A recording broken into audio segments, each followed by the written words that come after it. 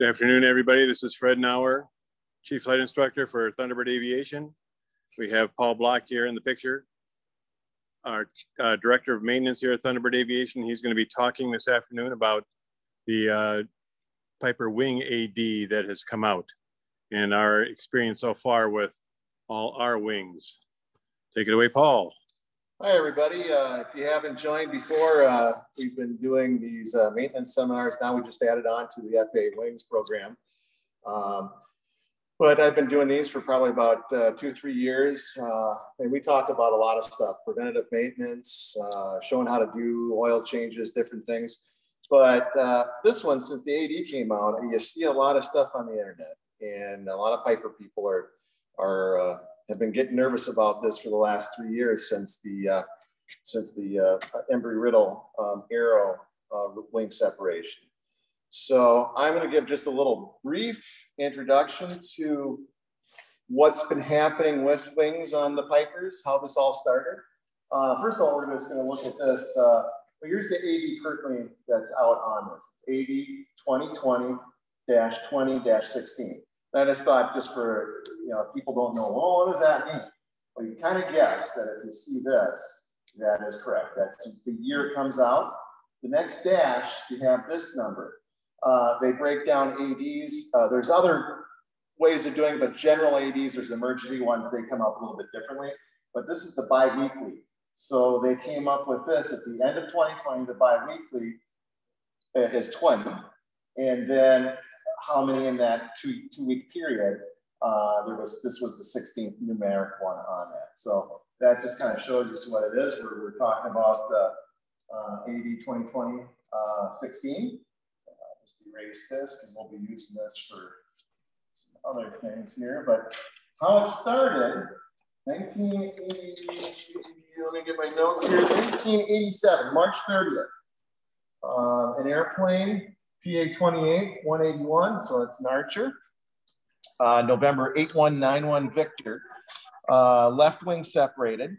And what they found is the wing separation was at the spar and the interior bolts, or that would be the exterior bolt holes, the furthest towards the outboard of the wing.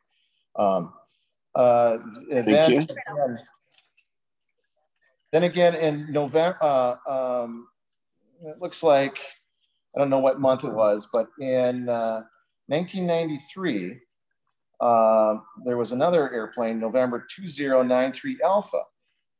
This one was a gentleman who got himself into IMC conditions and was a VFR pilot, heavily stressed the PA-28. There again, it was a PA-28 181, an Archer.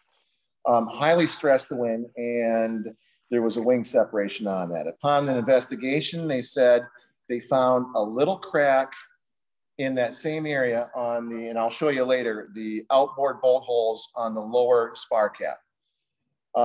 However, on that one, they go, the stress loads that they saw on that wing, they don't think it would have survived those stress loads, even if there wasn't a little crack in there. But however, they did determine that there was a little crack starting in the bolt hole region on that. Then we go to 2018, November 106 ER, and that is the Embry-Riddle PA-28R 201. And that was the left wing that separated on that. And they found stress fracture cracks at those bolt holes. So this has been going on since 1987. Now on a good note, only 3 Piper wings have fallen off in several decades. That's a good note. So there's a lot of operational hours. However, we don't like seeing wings fall off, and we need to figure out what's going on. So back in '87, after that that wing separation, Piper came out with a service bulletin that talked about, this was in June 8th of 1988. This service bulletin, I'll just put it up on the board if anybody, so you can see it behind me. Service bulletin 866. Okay. And basically in this service bulletin, they're taking a look at how's the usage of an airplane being done? You know, how is it being flown? So basically it went through, and the affected models there were anywhere from a PA-28 140. And you gotta remember, they're different wings. So anytime we call it a -0 wing, that's the Hershey bar wing. -1 wing is the taper wing. So as you see, this is a 201 wing because it has the dual taper. It tapers both narrowing this way, horizontally and in thickness too. And so that's the designation. I know when they went from the Aero 200, everybody goes, oh, well, it's a 201. It must have more horsepower. I can get my high performance out of that. No, you can't. It's the -1 wing. It's just a difference in the wing. So if you look at 1986, everything from PA-28 140s to the Warrior, the 151. So you had the Hershey bar wing. You had the -2 or -1 wing, the Archer wing, which is basically, they're built the same. They are, generally speaking, now the same wing. You'll see a lot of times pencil marked in there 161/181 wing from Piper. When they build them, it's the same wing. It's just, you know, going on the different model number airplane. And then all the way down to the 200 Aero, which is the Aero 2, then the Aero 3, which is the 201, and then the Aero 4, which is the RT, the T-tail 201. And then they had the Cherokee 235, the Cherokee PA-32 260, and the 300. So in that time, they decided those, and there were serial number ranges in there too. They said, these are what we're considering the affected wings in the service bulletin. It was a mandatory service bulletin. Basically, what you were doing is you were inspecting your usage. So on that, they said, okay, let's take a look here. Normal usage, classification A. And this would be, you know, which there's not an extreme usage. It would be everybody from a flight school training in it to just the recreational flyer flying this airplane. So that would be classification A. Then they had B, which would be engaged in contour terrain operations. So you'd think people looking the fish and game, spotting aerial application if they were putting anything down, you know, spraying, anything like that. Livestock management, where you're flying over the livestock, looking at that. Pipeline inspections, anything where you're kind of flying low and moving around, maybe you got your flaps down. And they called that classification B. Then they had C and D, and you can look these up later. I'm not going to go through all of them. What I'm going to show you is what we did with classification A. Classification A, we basically took the hours in service and said, okay, if you're in classification A, you're going to take those hours in service, and then you were going to divide those by 17. So, and then that, when you achieved a factored wing service hour, then we do the inspection.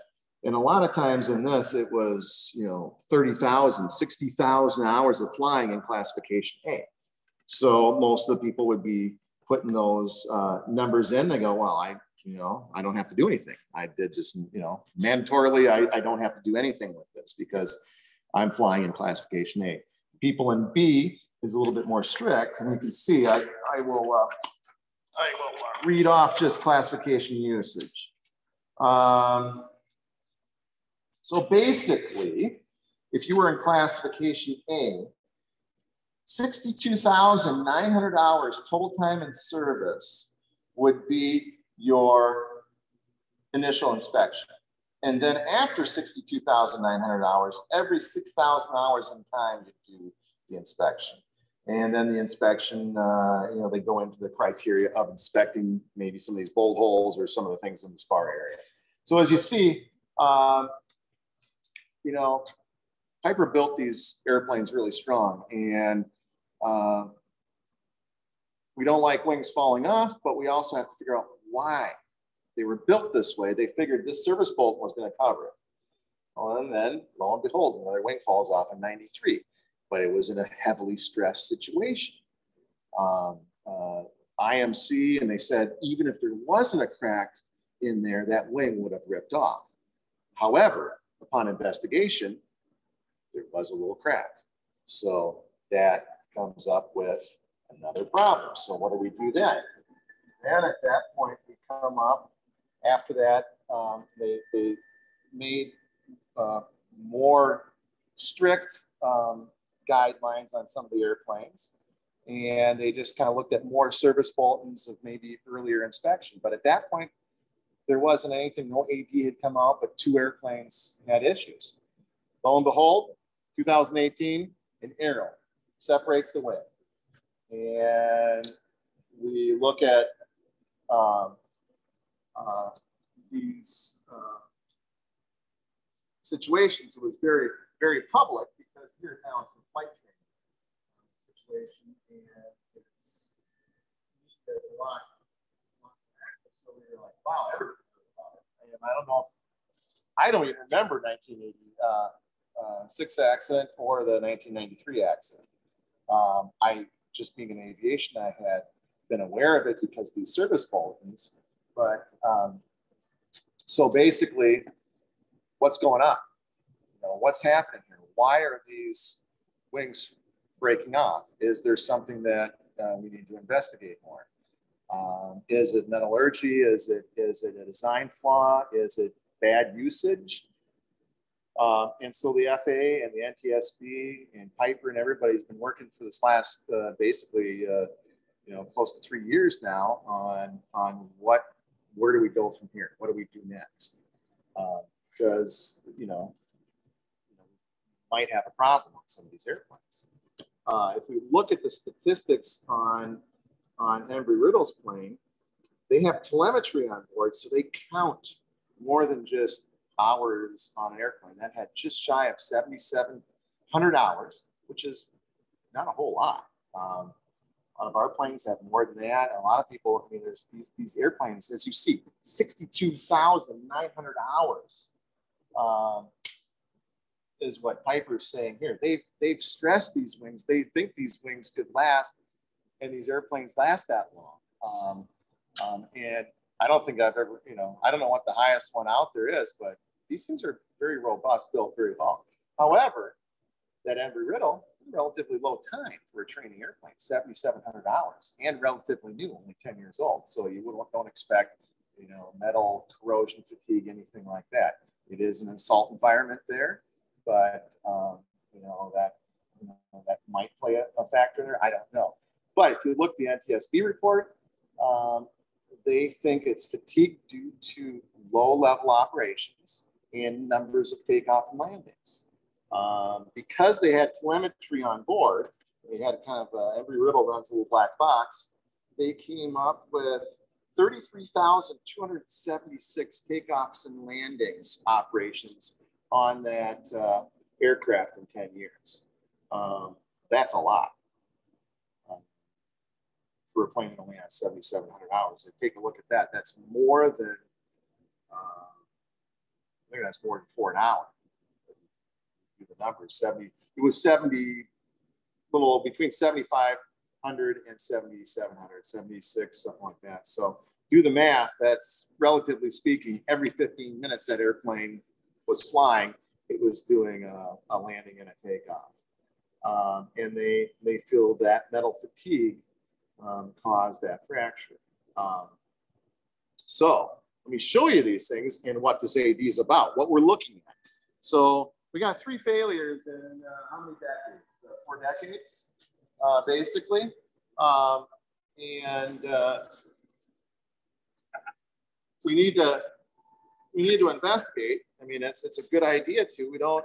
I personally, I fly a Warrior. I don't want a wing falling off. That would be a bad day. So what they decided is they said, okay, this is where we think the original cracking is occurring at these bolt holes here. If you look, this is the wing going this direction. These are the last 2 bottom. I have this upside down. You see the landing gear well here. The spar cap, you have 10 bolts on the bottom, 8 bolts on the top. And then you have, look back here, Fred, there's 20 bolts holding this wing on. There's a rear attach point and there's a forward attach point. That's a lot of bolts. That's very robust.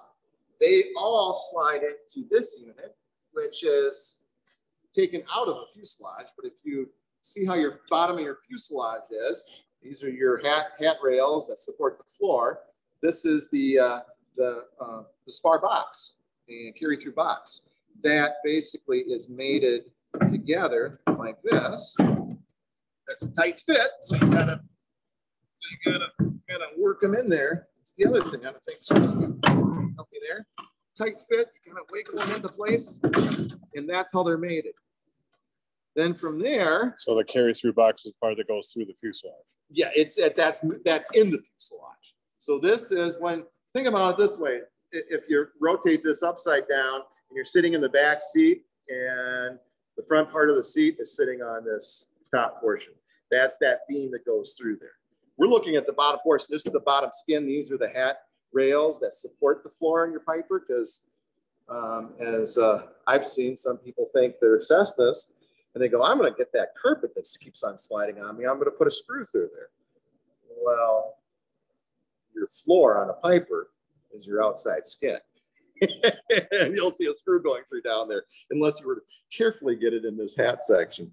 So these hat sections are your support, and they're outside the fuselage. These, we kind of call them, if you ended up belly flopping on an aero, they're kind of skid plates. You know, they protect everything. But anyways, that's the structure. So if you own a Piper, don't screw your carpet down with sheet metal screws, because you'll go through and you'll see a screw down to the other end.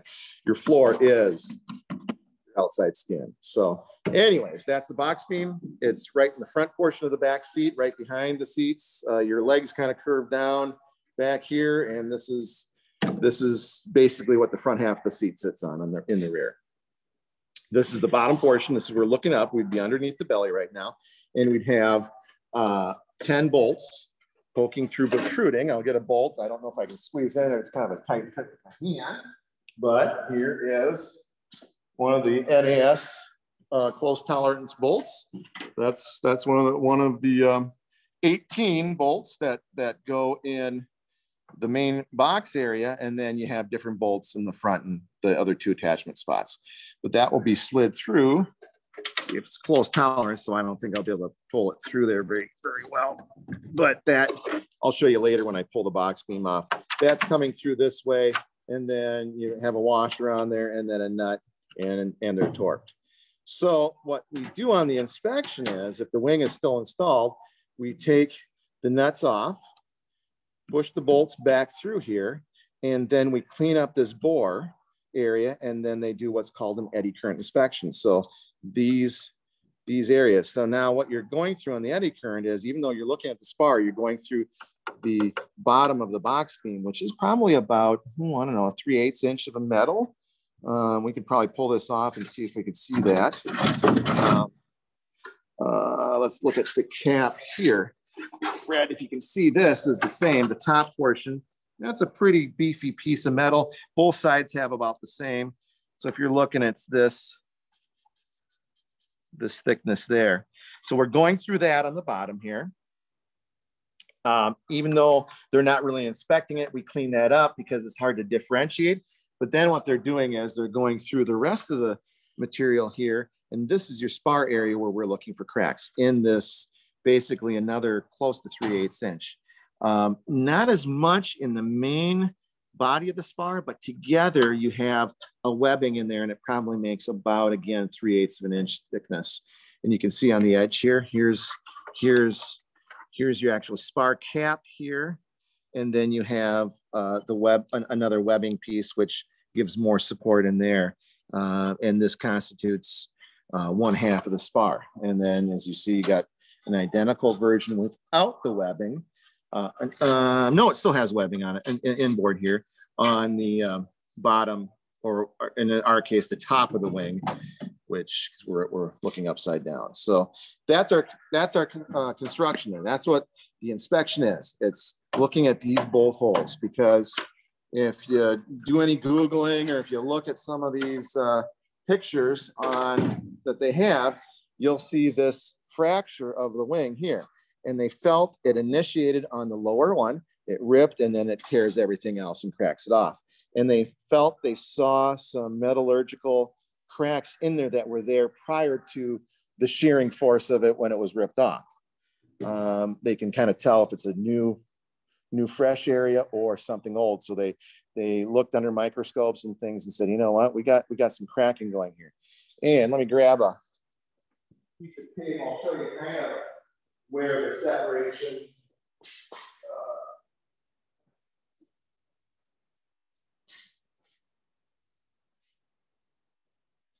somewhere. And let's just take a look and say, all right, what was left might have been something to that portion. So on this side of the tape, gone, this is still left in the airplane here from this part of the tape over. So that's kind of what they've been looking at for all these decades. It seems like in these three incidences, there was cracks found on the post inspection on the airplanes. 1993, that airplane, there was a little crack, and I can't remember if it was on the forward or aft, but they said it was in an area that the eddy current inspection that we're doing on the airplane wasn't deep enough. We're not going deep enough to see. So that the eddy current inspection, so if you look in this new AD, there was 42 questions asked from different responders in the Civil Aeronautics Department at Australia.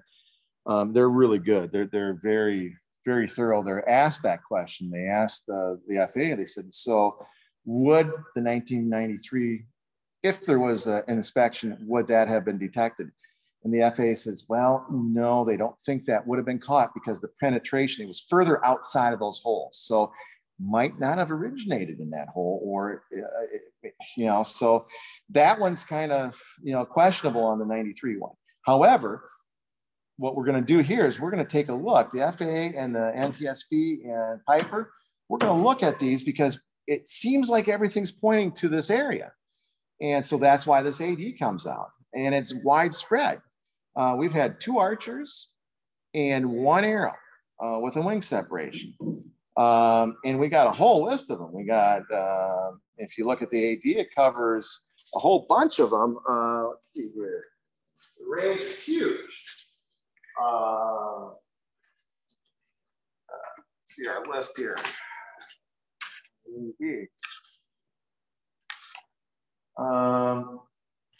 So we got everything from, they did not put the old 150s, 140s, 160s in, or 180s. No, but they did all the dash 1 wings. Then they drop into the 235, which is the Dakota, but it's the Hershey bar wing. They left the 236-1 wing out of the mix. And then they put the arrows in, Hershey bar wing arrows, which are the 180s, the 200s, and then the dash 1 wings, the 201s, 201 turbos. They go into the Cherokee 6, the 260, the Lances, such as this one over here, the 300s, and they leave the 301s out. So there must be some structure differences. So we're looking at these type of airplanes. And basically what the inspection is, very simple, as you see with the box beam on, because we're doing that. Now we'll just, we'll leave it off for this. By the way, we inspected these off. So with the box beam, you know, wing on, we're pushing those bolts back up into the spar. And then what we do is we take on a drill, take a nice emery cloth, clean up that area, because, you know, you got paint. Sometimes the catting from these bolts have been in a long time. The catting might slough off onto there, and the eddy current can't really inspect with all that. You know, it's got to be cleaned up. So what we do is we'll on a drill, we'll take a Scotch-Brite and spin it through there and clean it up through the whole passage, and then they'll bring their eddy current machine. And it's a hole inspection, and I will try to draw and explain eddy current just a little bit to show you what we're doing. Not an expert on it. Obviously we studied it in A&P school and different things, but I don't know the exact theory on, other than it's alternating current, and we're looking at these wave signatures when we send current out into a metallic object. So basically, let's just say that's their probe, and I'm building it big to scale. And in this probe, you basically have a sensor on either side of it. Now this fits in there. Obviously, this is touching the wall here. This is touching the wall there. These sensors are about 1/16 of an inch in thickness. They're pretty small. So what they do is they go up with that probe and they move it through. Here's our holes, right? This would be our box beam area. We're not really inspecting that, but we're going through. They're going to take a look at it. Then we have the main spar material here, right there, and then that spar cap right there, and then bolt hole's done at that point. And then we go up there from there. So what they're looking at is they're bringing that tool through here, and they're looking at sending a current out in waves, alternating current. And when it shows up, a crack, any deformation will start showing up. They'll see a spike on it. So they're looking for any type of crack area in this. And what it does is, as the current comes back, it will disrupt that pathway and it will show up on their screen as an anomaly. So that's what the inspection is. Now, the interesting thing on this inspection is it doesn't, why the 1993 is not going to, lost my rag here. The 1993, oh, I found it underneath the paper. Okay. In 1993, why they say the inspection is not going to show up. So I'll go drill to make this bigger. Here's our hole. Here's the box beam area here. Here's our spar. Here's the little webbing right there. Okay, so when they put the probe through there, probe goes up, and we got the probe going through with its little detectors on the end right there, and they're moving it up and down through the hole. Penetration, here's the rest of the, obviously the spar cap keeps on going this direction. What they're saying is in the 1993 that this crack was out here. This only is detecting about 30 thousandths, 32 thousandths of penetration into here. So as this goes in, it's only sending the current and wrapping around, coming back in about 32 thousandths. You're looking for the bore of the bolt hole cracking. And they said in 93, they think that crack was in there further. And that's why that one would not have been detected. However, that's one. The other ones, 1987 and the 2018, it would have detected if they saw that. Now, the interesting thing is Embry-Riddle's other arrow that they were flying, or one of their other arrows, they did find a crack. Similar circumstances with the 2008. They actually, when they did the inspection, they found a crack in this material there. So that's why, now we actually have another airplane, we found a crack. So what's the FAA and everybody doing? We're doing the least destructive to these airplanes, because taking off wings and doing anything other than pulling a couple of bolts out is really hard on them. As you see, I had to really slide and fit. You imagine what it'd be like taking these wings off. And you got 18 bolts there plus the 2 there. You're stressing all those bolt holes. You're scraping them through. They're close tolerance. You try to push those bolts out carefully. When we do our inspection on the old, because we're putting new bolts in, when we do our inspection, this bolt's coming through. You see, I can't even push it through. I have to really carefully get it. They're close tolerance. We actually clean up those threads and take a file so they don't scrape as we're pushing the bolts back out, because you don't want to scrape any of that area in there. Any scratch in metal can produce a crack. So you got to be really careful. So basically what the FAA is doing here, which is really a good idea, we're doing a cross section of a lot of airplanes. It's not that big of a deal to do these inspections, and we're basically looking to see if we find any problems. You know, we don't know. I mean, if you know, now our planes, we have 16 airplanes we inspected with a lot more takeoffs and landings than Embry-Riddle. You know, some of our customers that we've done, these are a couple of them are pretty old airplanes as far as hours, and no cracks, no problems. So is it, you know, is it the high number of landings? I don't know. We only have 4 airplanes, if you count the one that other aero that they found in Embry-Riddle. And so now we're doing a little investigation. We're doing a little field work, and it's not very painful. It really wasn't a big deal. And we got 16 airplanes. We're going to send that information in.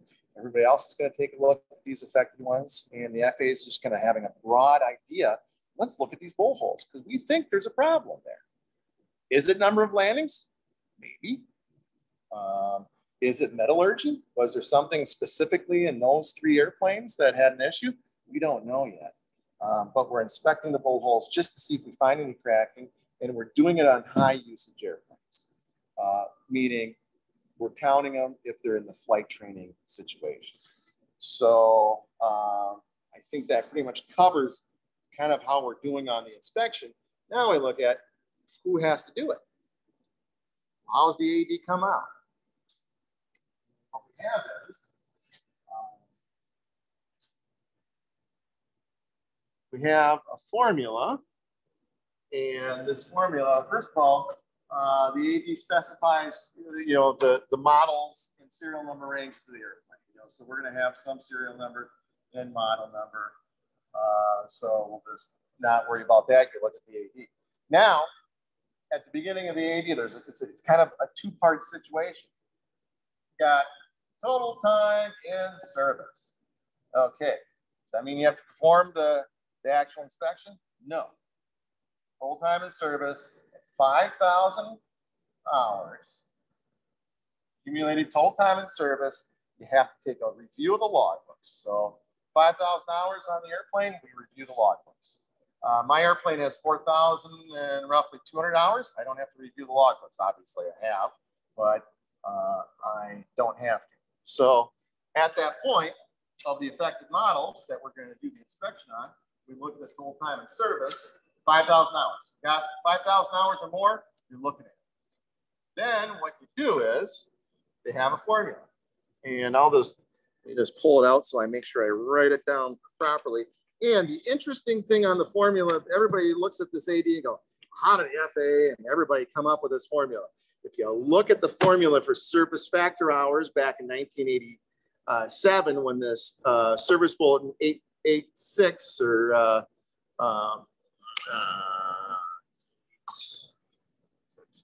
886 came out, Piper put that, they came up with the service factor formula. So for service factor formula, we're just going to look at N, and then times 100 at here in parentheses. N is going to be number of 100 hours. So basically, we're looking at, is it commercially for hire? We're thinking commercially for hire, Embry-Riddle, commercially for hire. I believe the first 1986, 87 accident was commercially for hire and pipeline. And then the other was a private use airplane. So the 93 is out of there, but we saw a fraction. So number of 100 hours, that is N. Okay. Then we go over, we have a line here. Line is divided by 17. And then up here, we're going to have T minus N times 100. So if you look at this, and done any different math formulas, you're going to see what we're going to be plugging in. Number of 100 hours times 100. We're going to subtract those out of there from the total time of the airframe, and then we're going to divide by 17. So if you look at how this works out, we'll do a sample here. we'll just use, since they have it up here, the FAA sample of it works pretty good. Next page, you can just calculate in any of your samples that you want to do. So let's just say, let's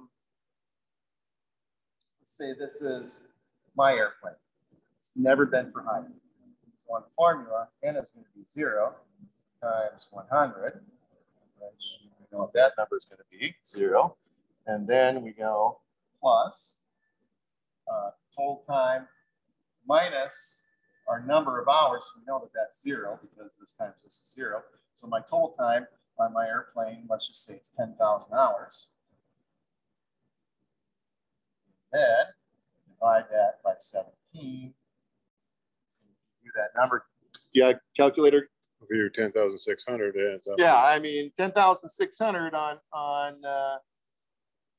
well, let's just use the FA one. They did 12,100 total time, 0 hours. 12,100 divided by 17 gives us a service factor of that wing of 711 hours. So if you figure that out, I'm going to be doing this AD sometime around 80-some thousand hours, probably 80, almost 84,000, maybe a little bit more than that. I don't think I'll be flying the plane by then. It's a lot of hours. So you see, it's set up for non-commercial use right now. So now let's go back. Let's check out Embry-Riddle or a Thunderbird plane. See that? So if it's been flying all its life with 100 hours, number of 100 hours, let's go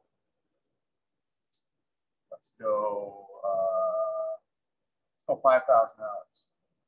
5,000 hours, how many 100 hours would that be? Rusty? Hmm? Yep, gotcha.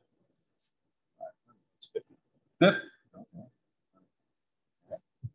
Times 100 plus total time. We know that we all our life we got 5K, so we got there. Minus what's our number on N here? 5,000. Correct? Yes. Yep. And let's see. So that would be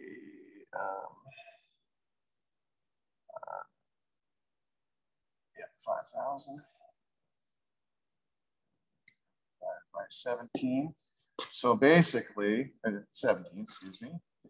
Basically, what we end up having is our factory service equals service factor hours 5,000 hours. Math. That means at 5,000 hours, we got to do the inspection. So it's 1-to-1 ratio on that. Where it gets confusing is when you have to take a look at airplanes. Say we had, I know one of our flying clubs, we did it. We looked at all of them, and if you had to do a number of, let's see if the FAA has one in here for a partial one, and they don't have one. They don't have one, but we could do our own. Let's do this one. Let's go 2,500 hours. Okay. And give me a total time. We'll make it high. What do you think? Huh? 13,000. Yeah, let's go 13,000. 13,000 total time. So plus this, divided by 17, service factor hours. All right, give me the math. So what's this? 2,500, right? So we're going to subtract 2,500. Okay, what's that end up to be? Huh? 10,500. 10,500 divided by 17. 617. 617. So plus 2,500. Yep, plus 2,500. 617 plus our 2,500 gives us what? 3117. 3117. So service factor is 3117. So under the AD, don't have to do that inspection yet. And that's at 25 and a lot of hours.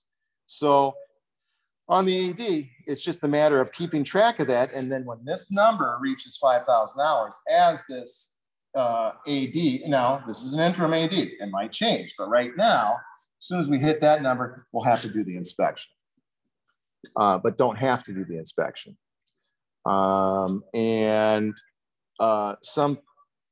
Some Piper is only, if you look at there's a service bolt now, and I'll explain that. Some people decided that they're going to do it anyways, and they were going to do it early. And this is a problem. And I always tell people, wait till an AD comes out because you don't necessarily get credit for it. Piper came out with this mandatory service bulletin, 1345. 1345 specifies some of the arrows, doesn't specify any other airplane. And it's Piper's mandatory service bulletin. Most of it is really close to how the AAD is written as far as the inspection, but it's not a one-to-one. So a lot of people said, well, you know, I'm going to do Piper's mandatory service bulletin on all my planes because I know when this AD comes out, I'm going to need to, I'm going to do it. Well, guess what? You're not going to get credit for it necessarily because it's not specified. The AD didn't come out, and the AD is not 1345, the service bulletin. So you could do the inspection, but you don't necessarily get credit. So a lot of operators said, I'm just going to hedge this off, and it didn't turn out that way. I always told everybody, hold off, wait and see what happens. Don't start doing your whole fleet, because we've been talking that it's going to be a huge range, and they're probably going to be something like this taking place. Well, guess what? Now you did it, you spent all the money, you inspected, everything's fine, but it's like, you can't sign it off legally. You might not get credit. The FAA is like, well, you're gonna have to apply for an alternative method of compliance because it's not following, this AD was not written out yet.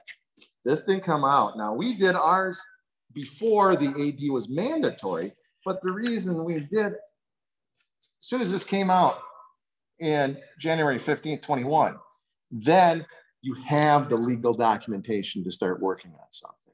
But doing it last year, a lot of people did it off of 1345, and that's a service bulletin. It wasn't an FAA legal document. So unfortunately, there's quite a few operators out there that are probably going to have to do pay for the inspection again. At least they know what the alternative is going to be. So if it was fine the last time, I'm sure it's going to be fine the second time, but they have to spend the money. So I always tell people, if there's a proposed AD is coming out, and this was slow in the going with COVID and everything, it took a couple, 3 years for it to come out. We knew sometimes something was going to come out. Just relax, just wait.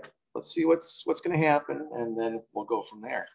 So that, in a nutshell, is what's going on. What time do we have? 46. 46. Let's, I think we're going to open up the questions and answers right now because there's probably going to be a lot of them here and people are going to have some questions. And hopefully I covered everything as clearly as possible. You got to see a wing here. You got to see what it looks like outside of an airplane. You saw the box beam spar area and how it slides in and mates into your Piper. And this is an arrow, but it's the Warrior, Lance, all very similar design. So any questions? So when you said you have to check the bolts, I was thinking something like a half-inch around. No, these are but I guess it's because there's so many of them. Well, there's a lot. Yeah. You saw how tight this, it's a whole assembly, a whole unit. I mean, Russ, you want to help me again here? So I mean, now think about we're doing it the easy way. We got the trunk sitting out there. Now think about, you got your airplane on a cradle, you're lifting up this wing and you're trying to slide it in this mating surface, get everything slid together, and then get it into place. And except then you're doing it from the other end, you're moving the wing. Yeah, you're moving the wing, and then you got somebody in there trying to, and then line up the bolt holes and then start popping all the bolts into place from the inside of the spar out. Yeah. Not to mention you got fuel lines, cables, everything else that you have to take off. Taking a wing off is not fun. And there again, it's pulling these bolts and unmating the surface. It's not a good option to do. I mean, these were designed to be on and to stay on. So I really think in this case, the way I know a lot of people think that we're just taking a pot of pasta that's al dente and throwing it against the wall and see if it's done and it sticks. But I think what the FAA has been doing here and their process, from my not very engineering mind, of checking these, because that's where a lot of these cracks seem to be originating. We don't have a lot of information. We got 4 airplanes, 3 that crashed and 1 that we just found a crack in. Let's go inspect some of these bolt holes. It's very non-evasive, so to speak, to do it. So let's look. We got 16 that I did. So we got, that's 16 times 4 bolt holes on these wings, you know? So we send this information in, they can start saying, all right, this is what's up. Plus all the information. We got, you know, obviously more than 5,000 hours of wing service time on these, you know, airplanes. So I think our fleet's going to be a good demographic, and some of the customers that we've done so far is a good demographic to say, all right, we don't have any cracks, you know. So how are we going to stop a 4th wing falling off? How do we see this? You know, what's causing it? Is it our operation is going to be the same as Embry-Riddle? Why are ours fine? You know, is there something metallurgically? Is there something about the serial number of the airplane? You know, I don't know. Is there something about, what if we know that gentleman in 1993 ripped his wing off, but there happened to be a crack? Maybe he had gotten himself into some situations before and overstressed that wing to such a point that it caused the crack. I don't know. I mean, he got himself in a VFR pilot in an IMC. He would have ripped that wing off without the crack, and he ripped his wing off. Well, what if he overstressed it and we don't know? Maybe the other 2 airplanes were overstressed at some time. I can use, for instance, of flight, my aviation partner owned Flight School Hawaii. He had his Restart 172s, and they were, you know, somebody was going to rent it, came back, person did negative G's. The chocks were actually hanging out of the back window. So you think, you know, 3 feet, maybe that acceleration to actually get a pair of chocks to be popped out of there.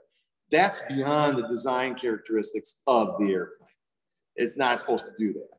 So now that gets reported because it came back broken. But how many times do airplanes go out that people rented or something happened and it's over the stress limits of the plane?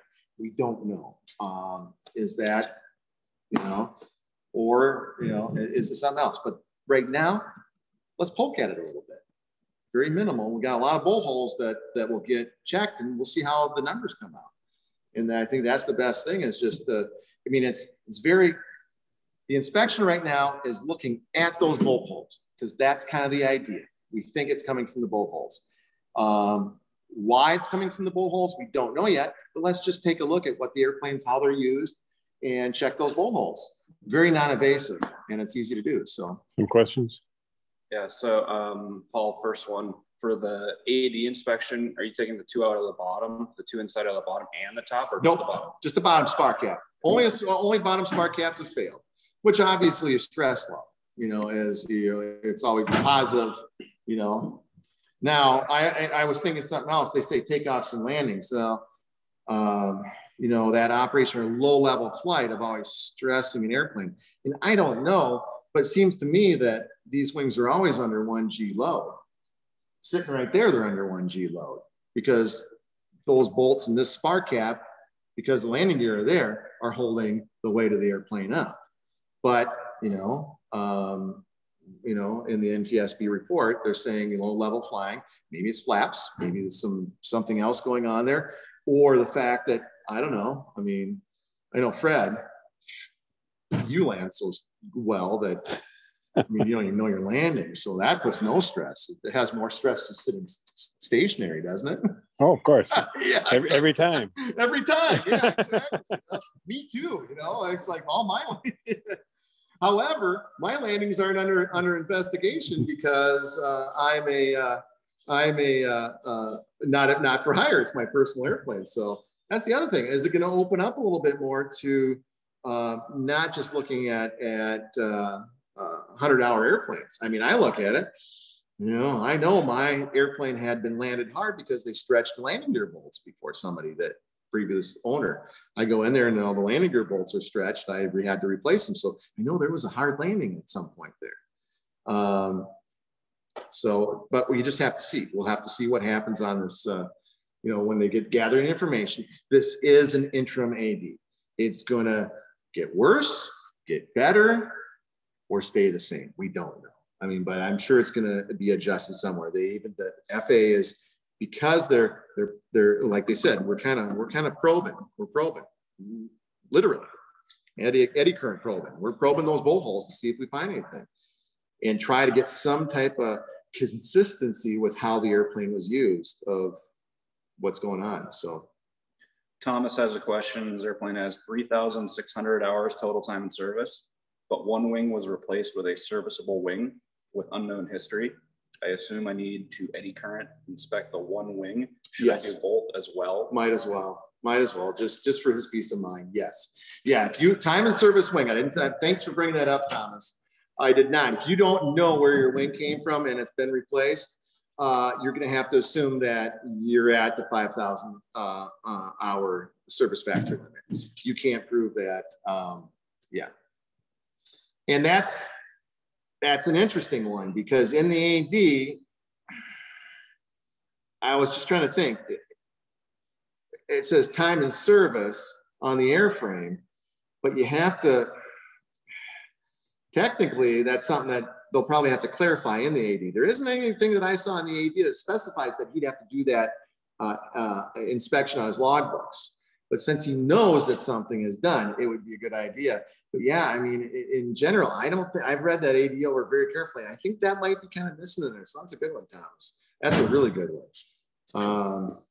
The FAA might have to, that'll be a revision on the AD once we get some things going on there. Yeah.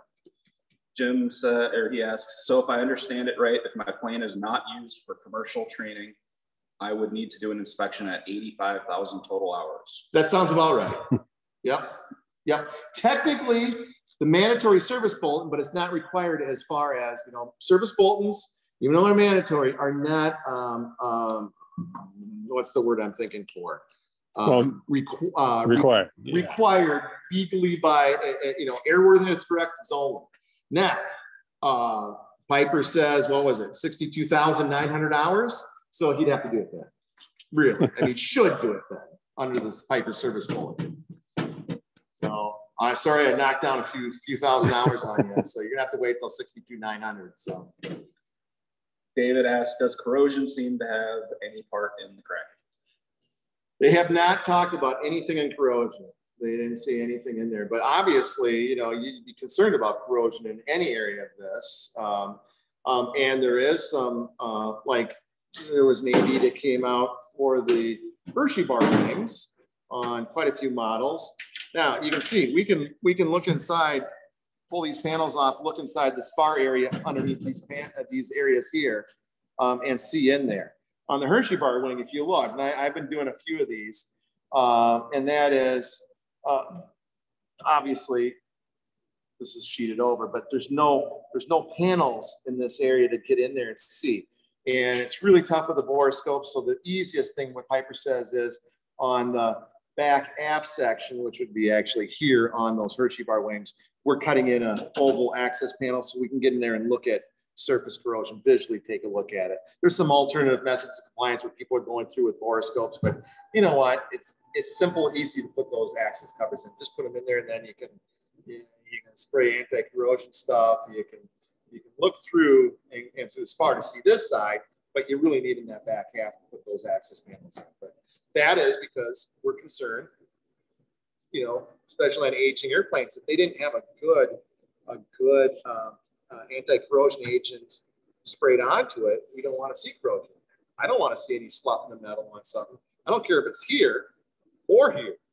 That's all supporting your wing. So. Bill has a Cherokee 6 with 3,500 hours, had a bad landing in 1980 that damaged the left main, and a hard landing in 93 that damaged the nose wheel. Would you recommend him doing the inspection inspection anyway. Absolutely. Absolutely. I would say that would be in the criteria that possibly would be in the criteria of either B of what was that? 866. So extreme day. I mean, and you have to take a look. Have them take a look at Service Bulletin 886. But if we're in Class B, severe usage, extreme usage, or damage history, 50 hours within time and service. And then every 1,600 hours of time. So you got to start taking a look at this and say, hey, what happened there? How bad was it? And it's, you know, so if it's a Class B in a Group 1 airplane, 3,700 hours, they want you to take a look at it. So that's ones where you're low level flying, different things like that. Heavy, you know, the aerial guys doing the DNR, looking at deer down there and flying low with the flaps down. And then I didn't read what extreme usage or Class C damage history, but Bill might fit into damage history. Now, what is his? Cherokee 6? Yep. Cherokee 6 is on that 886, so he should do it anyways. So yeah, definitely. Better be safe than, you know, if you know you got somebody who is probably in, better be safe. It's not that expensive to do. It really isn't.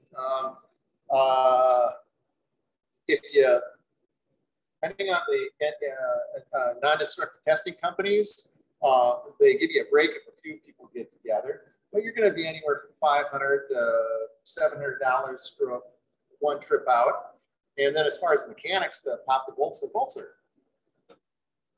relatively expensive. Washers and that's nothing. And then the time to pop it out and clean it up, you know, say we got 2 hours. And then paperwork maybe a little bit more. So I mean, it's not a well under $1,000 bill. I mean, I understand aviation, and I know if I had, you know, to do it on my airplane, $1,000 bill, but still, I mean, when it comes to your life and your peace of mind, I think it's a small amount. Thomas is based out of Crystal. He's asking if we have openings in the ability inspections. Yes, we do. We do have the abilities to do it. And I can, it depends on the non-disruptive testing guys, I have to say. So you can just call up and set something up with us. Carl would like to know how much to expect to spend to fly with the PA inspection, not including the law inspection. Well, there again, like I said, it depends on the number of, when we did our fleet, we got a discount because we had at least 4 airplanes in. So the non-destructive testing guys are going to get their money out of you one way or another. If they have to do a single trip charge, they're going to charge more per unit. So like I said, I don't remember what their amount is, but could be, you know, I would say the bill could be closer to $1,000 if there's only 1 airplane at a time going, depending on the non-destructive testing guys. Jay Gray would like to know if the failures have all been on the same side.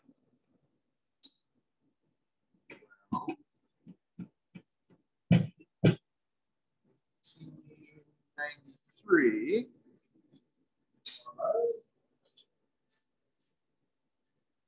No, 86, 87 was the left wing.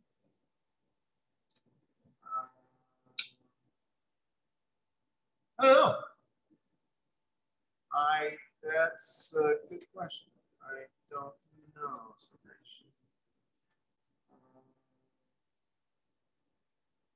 87 was left.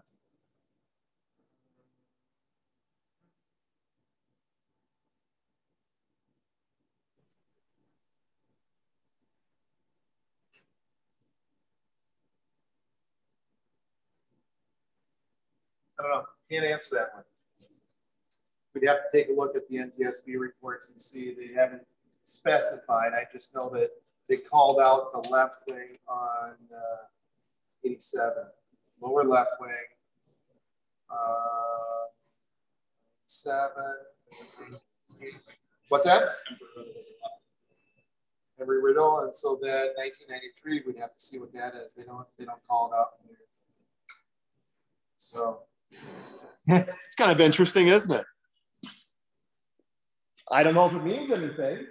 You know, I took a statistics course at college, and one of the things they brought up was correlations on things and relationships.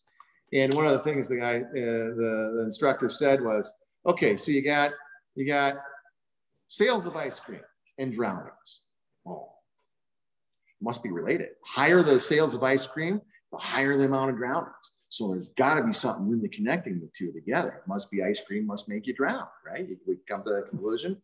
He said, no, sales of ice cream means it's a hot, warm day and everybody's at the lake. So we sell more ice cream when people are in the water swimming, you know? So there's a relationship. So I don't know, left wing, maybe, we never know, but you know, you can, you know, these stats people can skew anything they want, you know? Sell more ice cream, you might drown. So to confirm, you do have to replace the bolts. Yes, yes, replace the bolts. All hardware. Well, I replace all the hardware. Big deal. You know, yeah. That's all I got. Okay. Okay, that's our hour. All right, sounds good. Thanks, Thank you very much for coming today, everybody. And the next seminar we have here from Thunderbird will be March 13th, and that'll be on putting aircraft information into ForeFlight and then doing the VFR and IFR flight planning. And the next maintenance one is going to be on. I always have to put them on a spot because you have to make the decision right now so we know what to write down. Yes. Okay. We are going to do bringing your airplane out of cobwebs because it's going to start being spring. There you go. That's an excellent idea. So thank you everybody for coming this afternoon, and we'll see you later.